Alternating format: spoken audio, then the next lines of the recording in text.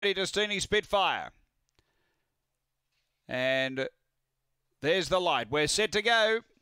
Race 9 here at Gawler. Ready to run. Away they go. Speed from Follow You. Driving through. Headed off by Destiny Spitfire. Going quickly underneath it. Elope to Paris. They pair off. About 5 away came Follow You.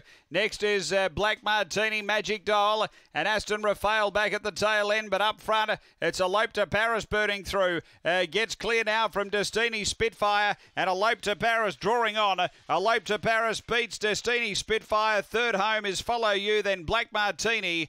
Next, Magic Doll and Aston Raphael is back at the tail end. Time 23 even.